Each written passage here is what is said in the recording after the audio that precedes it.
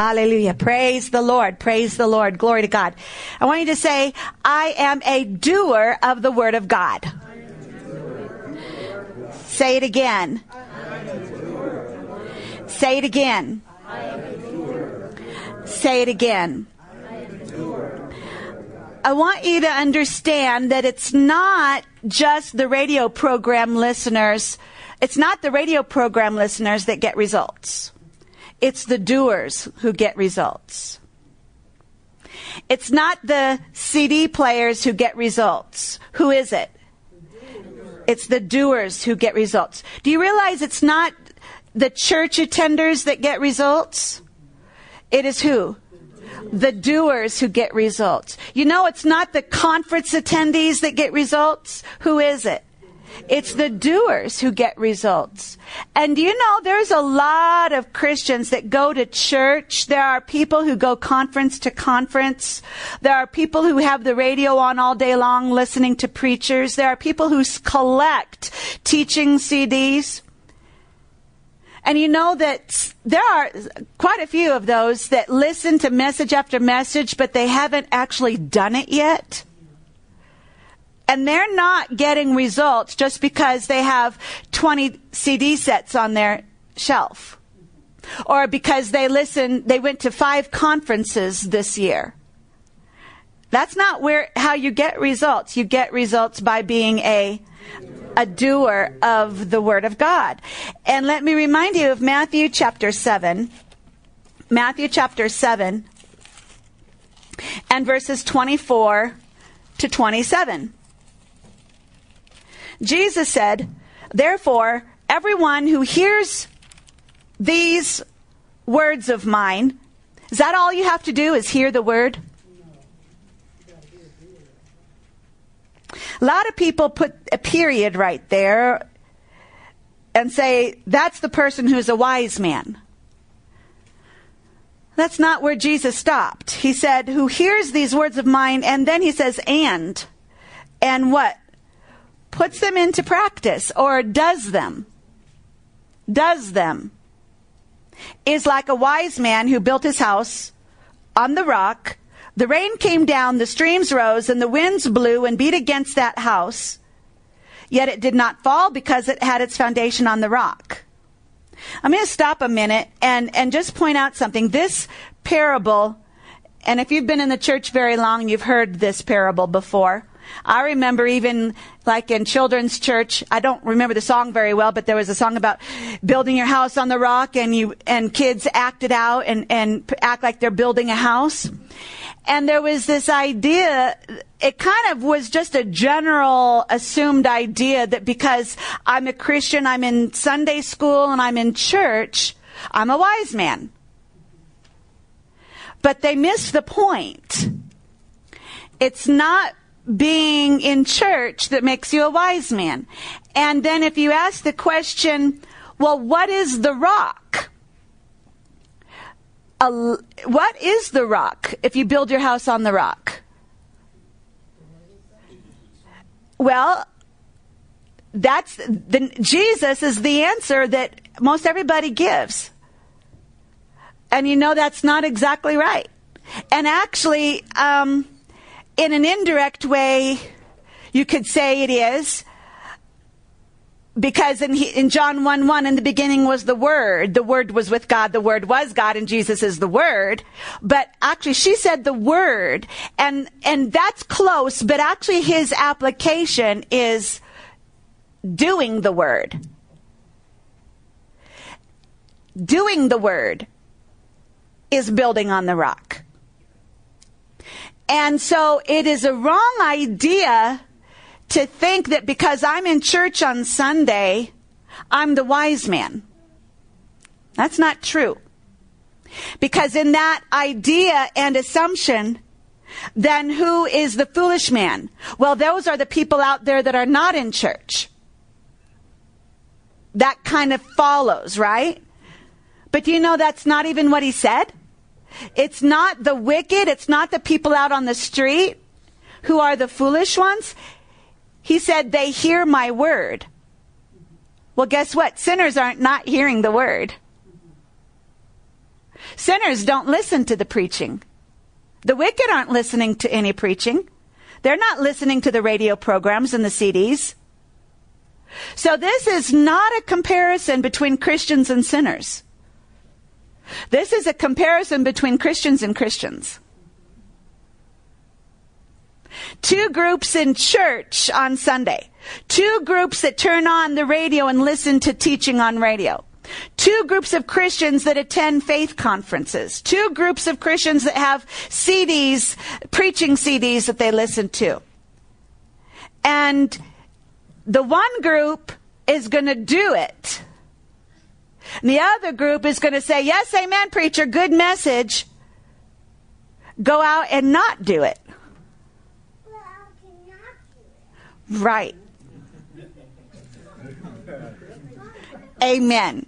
And so those are the ones that are, the Christians who are not doing the word, they get confused because they think, I'm in church all the time. Why don't I get results? And they get disappointed. They get disillusioned. And I'm wanting to, on the radio program, actually, I've been for 5 months teaching why some people don't get healed and going through reason after reason after reason after reason and spending a lot of time on each one. But I'm going to look at that a little bit tonight in another light because Christians get disappointed and think, why am I not getting results? Well, here is one thing we need to check up on. Are you doing what you're hearing? And with that comes the word diligence. Diligent to put it in practice. Because you can say, yes, amen, good word, I'm encouraged by that, that makes me feel good. But if you don't go out of here and do it, Monday, Tuesday, Wednesday, Thursday, Friday, Saturday, Sunday, then you've heard it and it's gone in one ear and out the other, and you're not going to get results until you do it. And so we always need to check up on, am I doing it? Am I being diligent? Am I putting it into practice? Am I applying it? Because we need to look at this parable and see it is not between Christians and sinners comparison. It's a Christian and Christian comparison. Those who are hearing the word and putting in practice, they're going to get the results.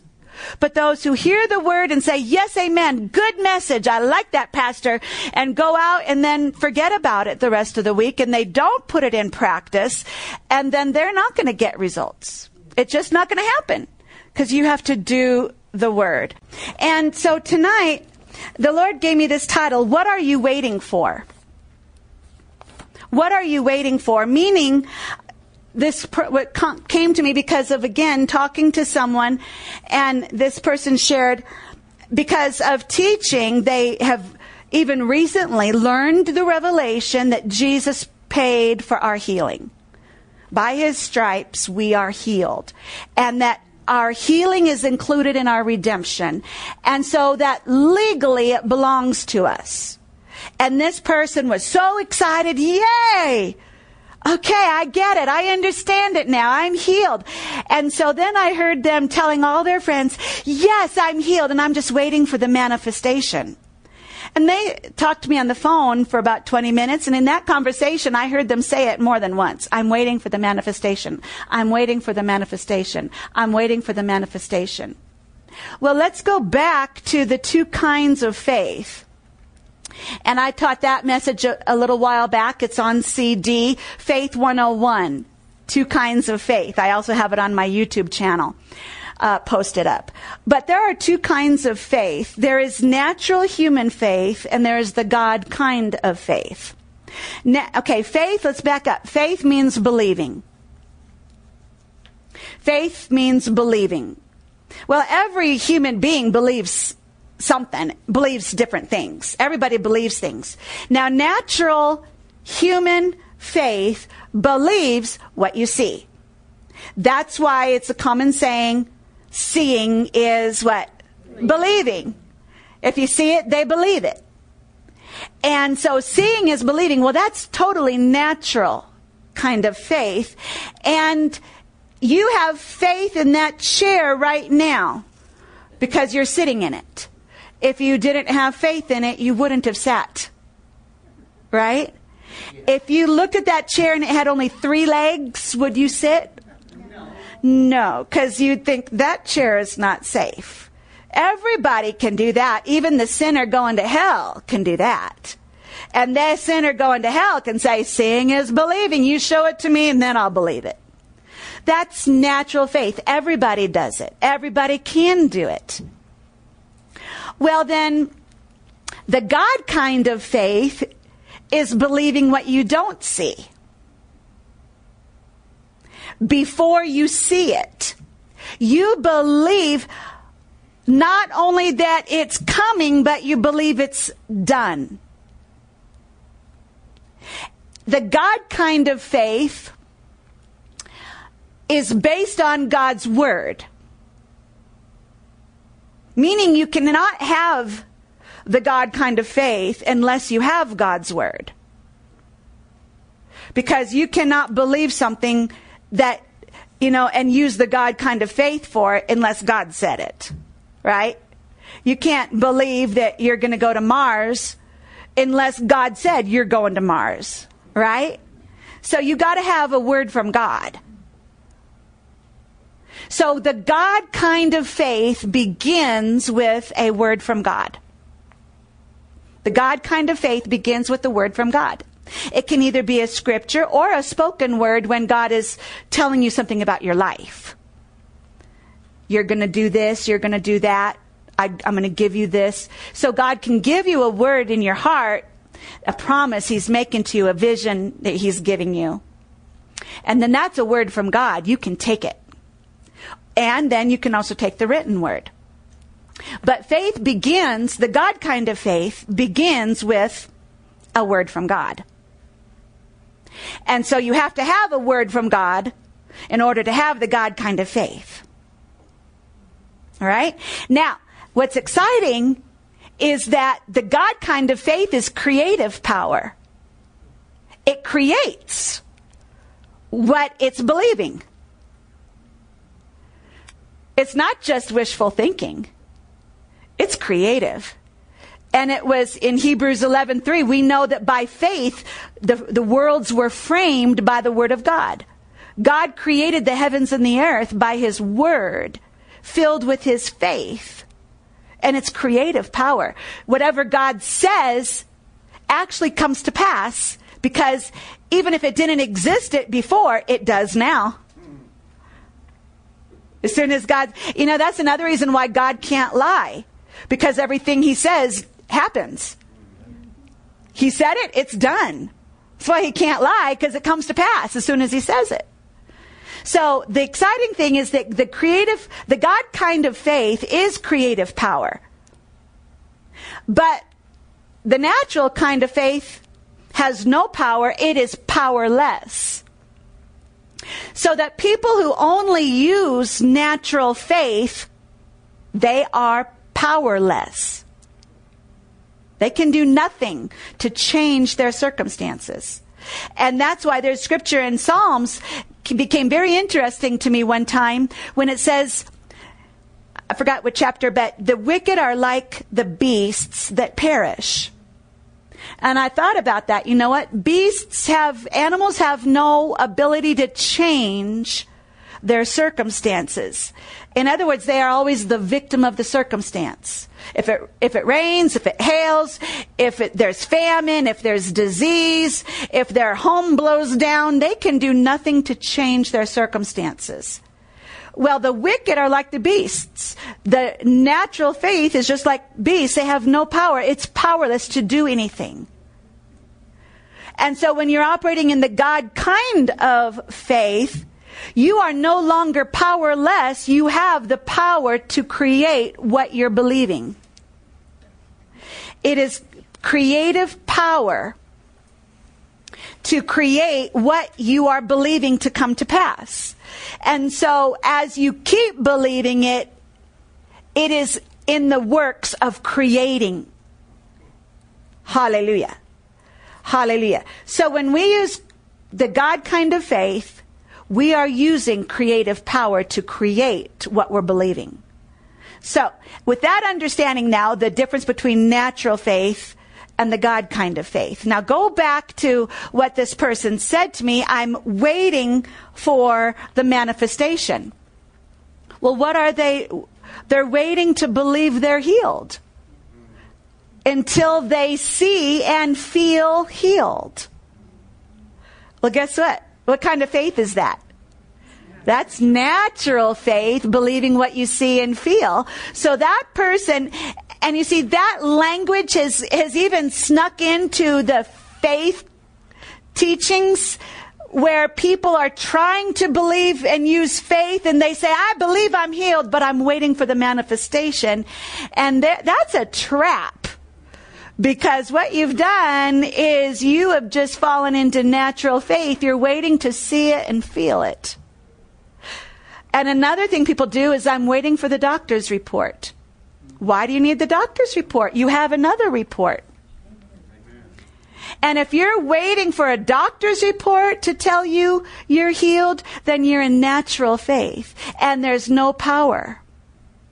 You've got to wait. You have to use the God kind of faith that this, and the thing is, the Bible trumps any word of the doctor.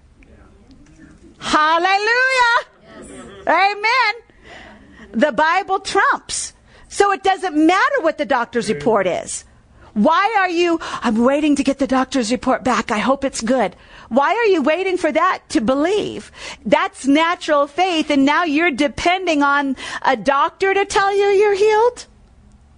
That's natural faith, and there's no power in it. It's powerless. But if you will take the word of God and believe that, I don't need to wait for a doctor's report. I already have God's report, and the Bible trumps every other report that doesn't agree with it. And then, if you do get a doctor's report that's negative, you can go put your Bible on top of that doctor's report and says, now this scripture trumps that doctor's report. And the scripture is creative power. And the scripture will turn any natural thing around. Hallelujah. So the scripture is more powerful. It is eternal. It is creative. Let me bring you, though, a trick question. And I've asked this before, so you might remember the answer. Is the Bible powerless?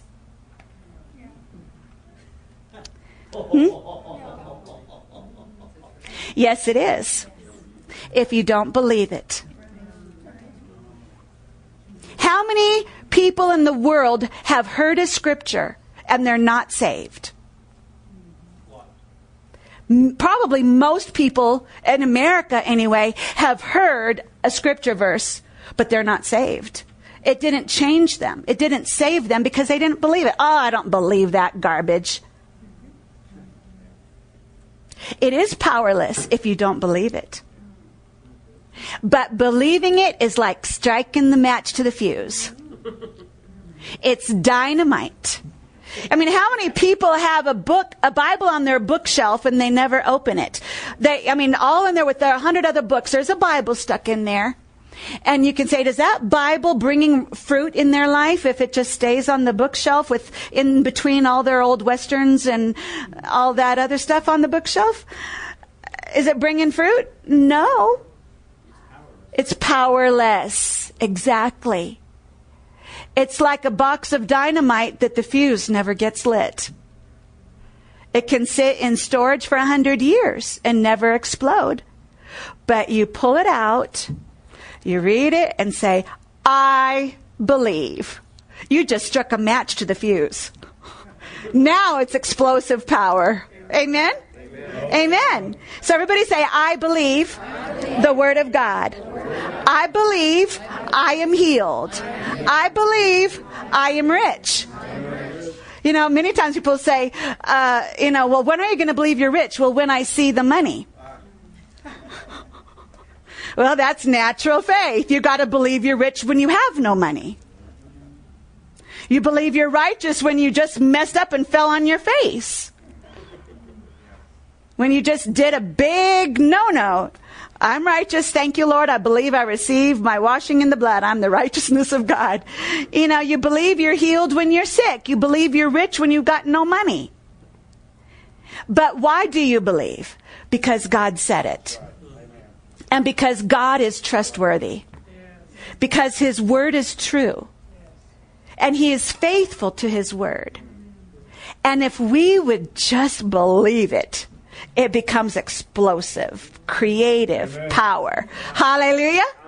Praise the Lord. Praise the Lord. Praise the Lord. So again, it's not just the hearers. It's not just those who have a Bible. It's not just those who go to a church service. But then you have to say, I believe it, and then you do it, and you act on it. You put it to practice in your life. Amen? So, you know, this title, What Are You Waiting For, came when someone said to me, they kind of got into that trap. I'm healed. I'm just waiting for the manifestation. And after I didn't say anything on the phone, but after I got off the phone, the Holy Spirit starts telling me what's wrong with that. You know, that's wrong, because that's the same as the unbeliever. That's the same as the sinner. They're waiting for the manifestation too. Before they will believe they're healed. They're waiting to feel healed. They're waiting to look healed. We've got to be different than that. And the God kind of faith believes you are healed when you don't look it or feel it. And the Lord brought this scripture to my remembrance in Romans 8:24. It's actually about hope, but it's the same thing regarding faith. Romans 8:24 says, "For in this hope we were saved, but hope that is seen is no hope at all. Who hopes for what he already has?" Now, I'm going to change that because it applies the same for faith. So I'm going to change the word faith, put in the word faith for hope, because it's the same principle. "For in this faith we were saved, but faith that is seen is not faith at all. For who has faith or believes for what he already has?" For example, do I have to stand here and say, I believe I have shoes on my feet. I believe I have white sandals. Do I have to use faith for that?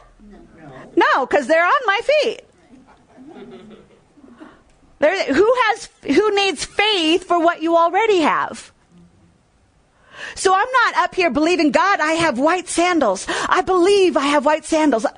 You don't use faith for something you've already got, something you're wearing. That's already done. The point is, you don't need faith for what you've already got. You need faith for what you don't have. That's what faith is for. Not for what you do have. So what good does it do to believe after you have it? You don't need to believe after you have it. No need to believe anymore. After you got it, then you can go believe for something else. I mean, once you have it, you're done believing. You've got it. Now you got to believe for something else that you don't have. So the whole purpose for faith is for what you don't have. You get it? Yeah. And so we're not believing, I'll believe when I see it. Well, when you see it, you don't need to have faith anymore. You see that? So we are using faith when we don't see it, but we're believing with the God kind of faith so we can have creative power to bring it. To bring it to manifestation. Amen.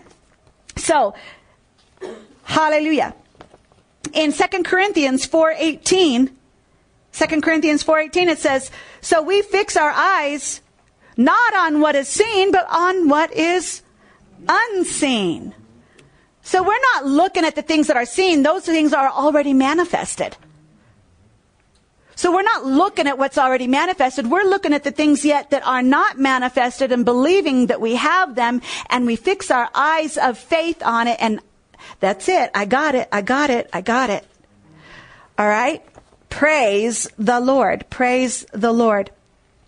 And then something else that the Lord has been speaking to me about faith is with hope. And we understand, and if you haven't understood this before, hope, Bible hope, is confident expectation.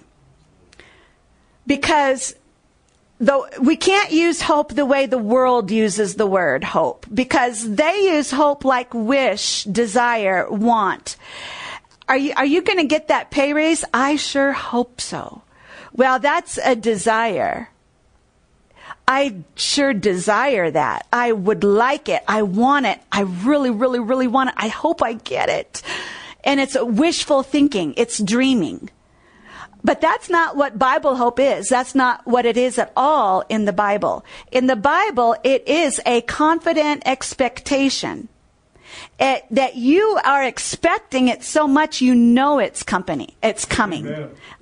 You know, and it's looking with outstretched neck because you know it's just going to come right around the corner any moment. It's like when you tell your kids that grandma and grandpa are coming over and it's Christmas and they're going to be bringing a load of presents. Now the kids keep running to the front door, the front window, watching for grandma and grandpa because they're going to come up with this big load of presents. Now the kids are looking out the window like that.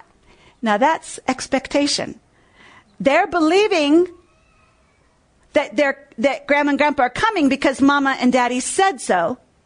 So it's based on the truthfulness of mom and dad's word. If you can have confidence in the person who said it, you can believe it's coming. And so we have confidence in God who said his word. Who speaks his word. And that's why we expect, because God said it. That means it's on the way. And then that expectation is looking for it. It's always expecting it's going to come. And like every day you go to the mailbox and it's going to be in the box today. It's going to be in the box today. It's going to be in the box today. That check is going to be in the box today. And I mean, we've all had those moments of going to the mailbox, expecting something in the mailbox. And that's the confident expectation. That's what Bible hope is. Now, if you're going, I really don't know if I'm going to get anything, I wonder, nope, I didn't think there would be anything anyway. You know, then that's not confident expectation. Now, when you talk about people in healing lines, I want to bring up a story. Kenneth E. Hagin, he's in heaven now. And one of my spiritual fathers, I went to Rhema Bible College. And he ministered healing for nearly 70 years. It was 69 plus years when he went to heaven that he had been in the ministry. And he was raised from the deathbed at the age of 16. He had actually died 4 times. And then God healed him and raised him from the deathbed. He was healed on believing Mark 11:22 through 24. And he went then for the rest of his life preaching faith and healing and how to receive. So he had a ministry of healing and he had lots of prayer lines. And so his experience, he'd see people coming in the prayer lines and he'd see those that did get healed and those that did not get healed. And, you know, on the radio right now, I'm talking about that. You know, why do some people not get healed? There are reasons, and it's not God. It's not God's fault. But there are human reasons. And one of those is he would see people and he could tell many times when the power flowed from his hands. He knew when he laid hands, because the Lord told him he'd have the healing anointing in his hands, that when he touched people, he felt that power go from him. He could also tell when it went into the person or when it kind of hit a brick wall and it didn't enter the person. And that means anointing can be flowing toward a person and they not get it. Because he could tell when it was regarding them, it would be their unbelief or something along that line. He could tell it was like laying hands on a brick wall, and he felt the power leave him, but he felt it not absorbed, not received. So there can be healing power flowing and still somebody didn't get it. But he can also tell when he puts his hand on somebody and it went in. And he could tell they took it and they received it, they absorbed it. And that person goes away shouting, hallelujah, I'm healed. And one of the things he pointed out, noticing is many times or sometimes that when he put his hand on the person and it didn't go into them, the power didn't go into them, he would overhear them later saying, well, I didn't expect anything. Well, that's why. Where was your expectation? You didn't expect anything. And it's like, I didn't think I would get anything anyway. I've been in so many prayer lines, I never get anything. Like, well, if you say so, you have what you say. If you say so. And so there were people that he would help them to receive healing, and they were sincere. They weren't in that kind of an unbelieving attitude. But in his earlier years, he would do healing meetings for 2 or 3 weeks at a time, 4 weeks, whatever. But he was there for plenty of days, teaching and laying hands every night. And he would see some people come in sometimes, and they'd get in the prayer line on Monday night, and they didn't get healed. And they'd get in the prayer line Tuesday night, and they didn't get healed. So then, and this is when there were smaller groups, so that he could actually spend time counseling and advising people one-on-one. I mean, you can't do that when you have a lot of people. But he would tell them sometimes, I want you to go home and don't get in the prayer line for the next 3 days. Wednesday, Thursday, Friday. Wait until Saturday before you get in the prayer line. Come back to every service. But between now and Saturday, you say all day, the next time he touches me, I'll be healed. The next time he touches me, I'll be healed. The next time he touches me, I'll be healed. The next time he touches me, I'll be healed. You say that all day long for 3 days, and on the 4th day, you come get in the line. And you know what? Every time they got it. Because for 3 days they had built expectation. You need expectation. And I heard Billy Burke say, now he's also was on Sid Roth. You can get it on YouTube. If you watch YouTube and pull up Billy Burke, Sid Roth. And he was on the program once and told his own healing. He received healing under Catherine Kuhlman.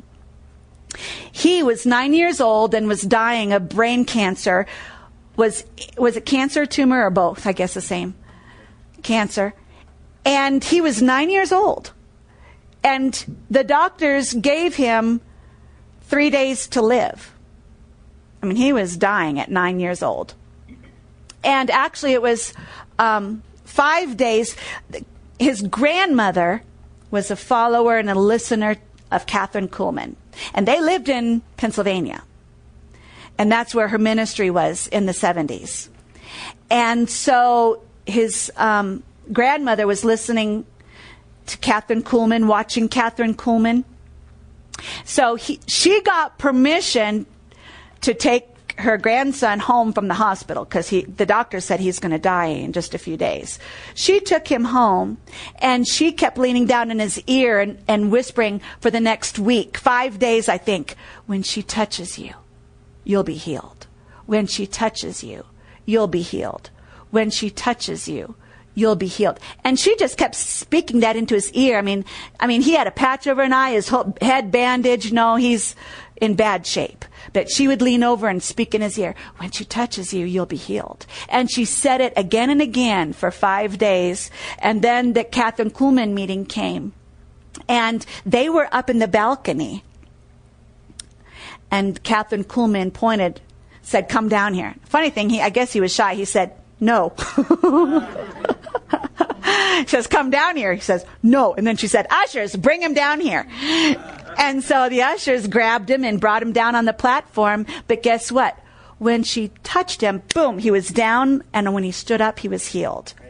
But she said, there was a comment of the faith that he had. Well, why? The expectation he had, because his grandmother had been telling you, well, when she touches you, you'll be healed. So he had the faith to receive, or the expectation to receive. Now I want us to read Mark chapter 5 and the woman with the issue of blood.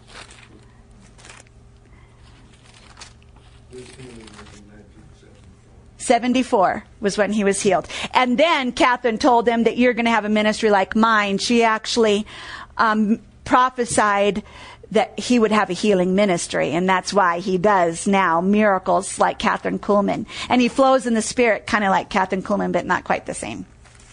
Mark 5, and starting in verse 24, when Jesus went with Jairus, a large crowd followed and pressed around him. And a woman was there who had been subject to bleeding for 12 years. She had suffered a great deal under the care of many doctors and had spent all she had, yet instead of getting better, she grew worse. When she heard, so you can underline the word heard, about Jesus, she came, you can underline the word came, up behind him in the crowd and touched, you can underline the word touched, his cloak.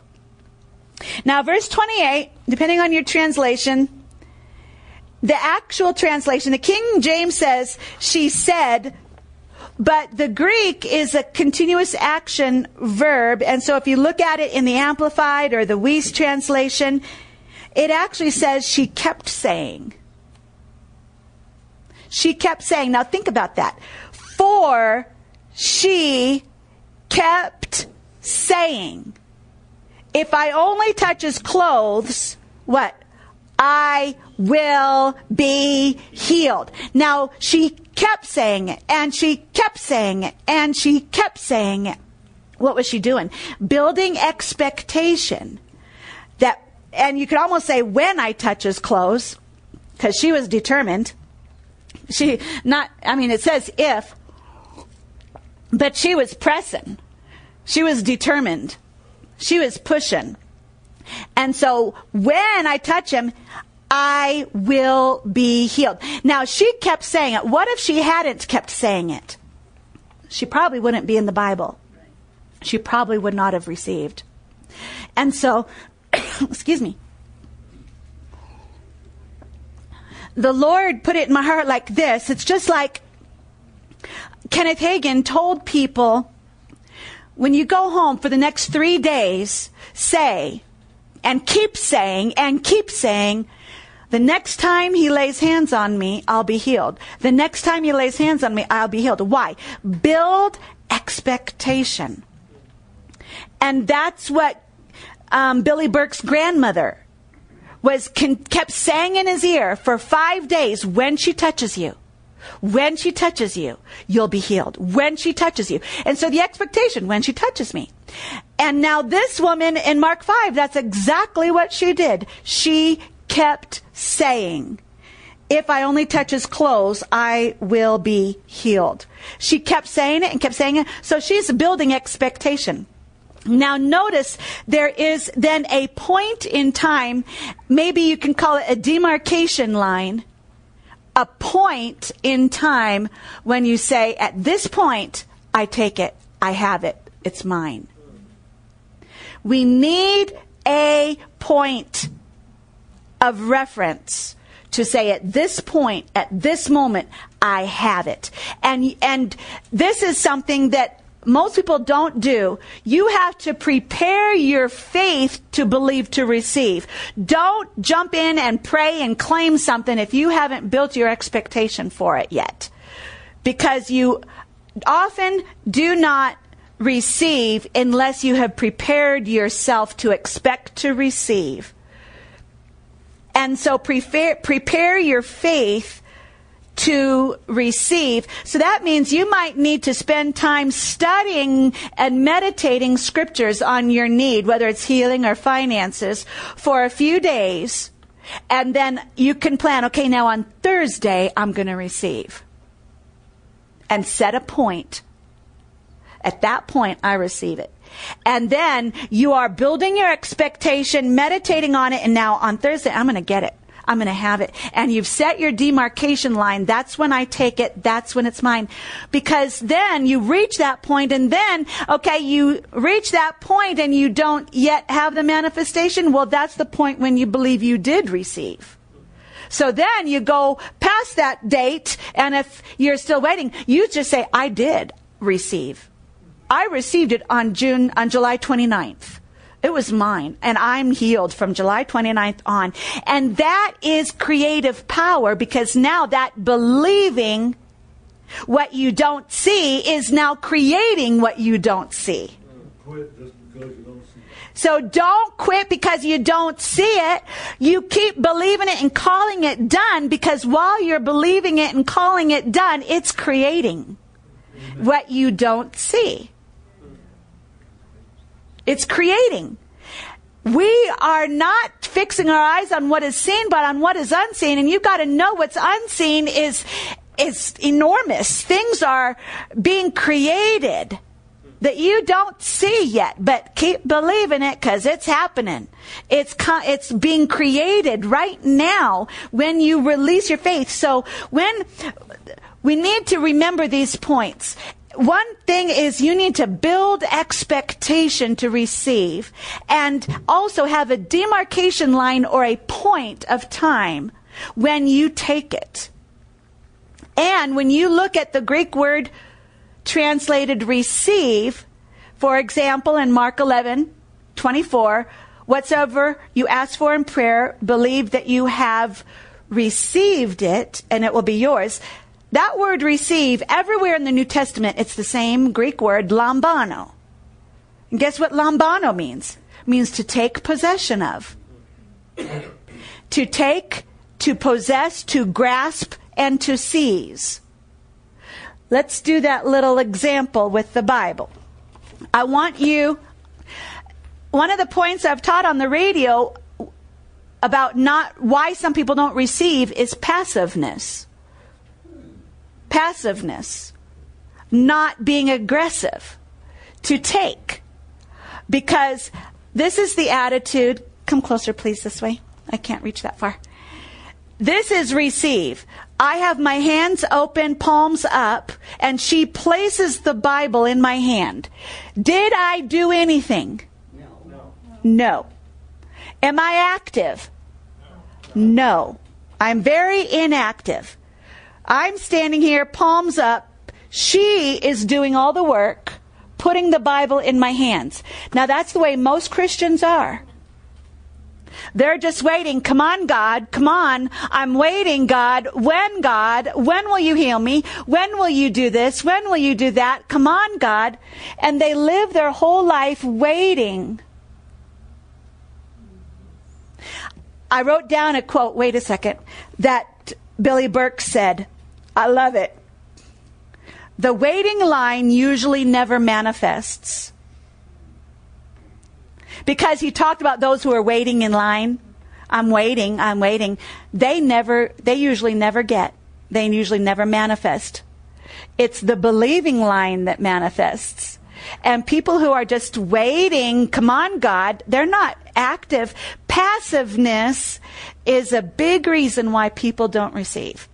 Now this is the actual receiving, and it means to take, and it means to grasp with the hand. Now, have I done something? Yes. Am I active? Yes. I have reached out my arms, wrapped my fingers around the Bible, grasped the Bible, and pulled the Bible toward myself. Now that's take. So in English, take is active, receive is passive or inactive. And we have to be careful, because where the word receive is in the New Testament, it's not the inactive word that we use in English today. I'm just receiving this. Whenever you just drop by and, drop it on me. That word should have been better translated take, because it is active. Thank you, Laura. So you can see there is the action of taking. I reach out my hands, I grasp the Bible with my finger, clasp my fingers on it, and pull the Bible toward myself. That is taking. That is active, and that is the Greek word lambano. So every time you see the word receive in the New Testament, it should have been take. And it means actively taking. And you could even write that in there. Whatsoever you believe you actively take, you shall have. It's an action word, not an passive, inactive word. And so Billy Burke, because I mentioned that, and you'll see it, he said it in the conference. But people would come up in line to get prayed for, and he sometimes would never get to that line because the Spirit moved in so many different directions and calling out words of knowledge. And like one woman, and I just was watching it a few days ago again, she said, I was in the line that never got prayed for. And she said, but I received my healing. And he stepped back and said to the people, he said, the waiting line often never manifests a healing because they're just waiting passively, inactive. You need to get aggressive and take your healing.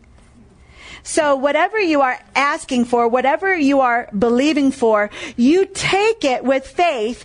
And so then that's why it's good to have a point of time, a reference point, saying at this point of time, I take it and I have it and it's mine. And from that point, then you call it done. You call it a finished work, even if you don't see it.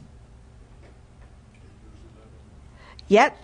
And so the woman with the issue of blood kept saying, and there's the part of building expectation.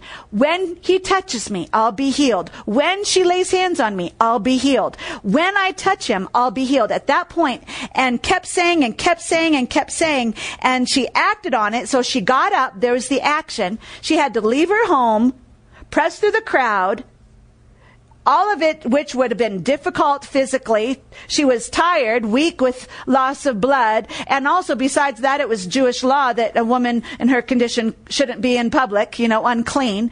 And so that she was doing all that. And there's Jairus, the synagogue ruler, right next to Jesus, could have scared her off. I mean, there's synagogue ruler right there, and I'm going to go and he knows who I am. I mean, this is not a big city here. And she kept pressing through and acted and got up. And what happened? Verse 29, she received healing. She felt in her body. She was healed. So you see, this is the faith. And so then what do you do at that point? If that day comes and you haven't yet seen, well, faith calls things that are not as though they were. Romans 4:17. And so you call it done. From that point on, you call it a done work, a finished work. That was the point I received. Now it's finished. I've got it. And you might not be able to tell other people who don't understand faith. Then you cannot. The problem is when you talk to people who don't have faith and who don't understand faith, how do you speak to them? Well, the best thing is to not speak to them. Because you don't want to lie.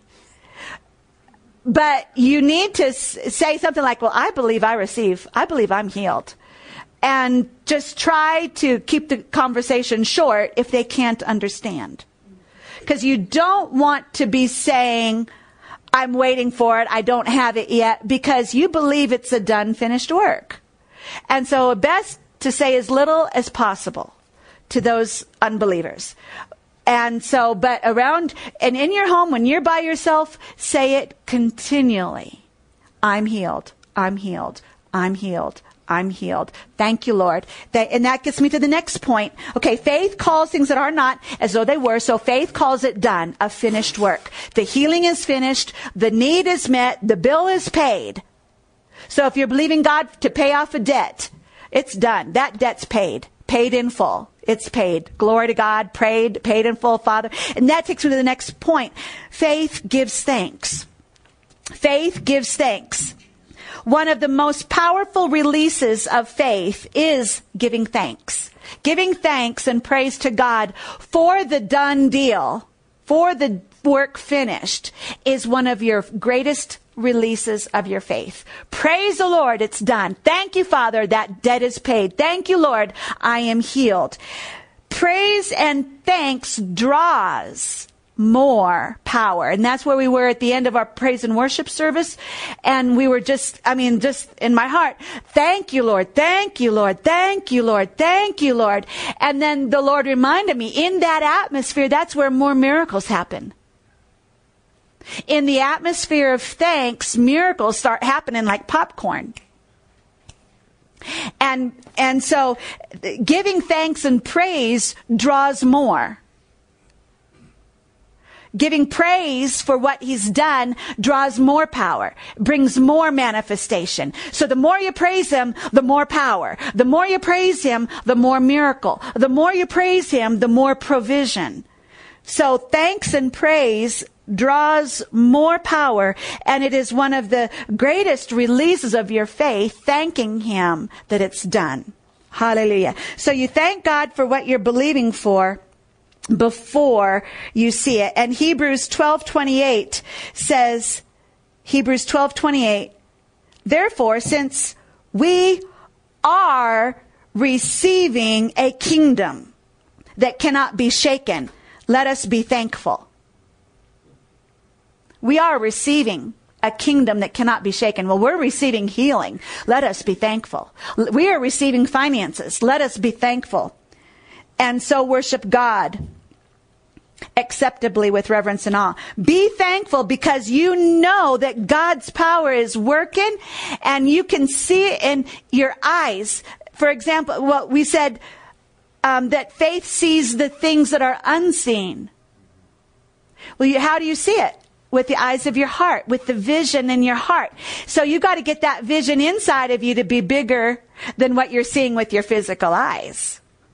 You got to change the vision on the inside. If the vision on the inside is you're sick, you're in debt, you're broke, you're a failure, you got to change that inside vision. That's what's ruining you, is what you're seeing in your heart. You got to see in your heart you got the job. See yourself in the job.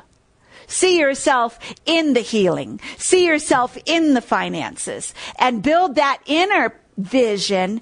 And what you see on the inside becomes greater than what you're seeing on the outside. And you're giving thanks to God for it. And you're praising God. And you're shouting hallelujah. Even before anything has happened. That is releasing the creative power. And there's creative power working. That is the creative power of God. It is creating and producing that thing that you are believing. That's where the power is. Hallelujah. If you are over in the natural faith waiting to see it, then you're powerless and you'll be the victim and you won't get manifestation. But you're over here on the creative side by believing God's promises and praising him for it and calling it done. Now it's working. It's creating. And you will see it pretty soon. Because you see it in your heart already finished. And you call it already finished. Amen? Amen. Glory. Hallelujah. Father, we praise you. Oh, Lord, we praise you and thank you for what you've done. Lord, that's the way you work. You looked at the darkness and said, light be.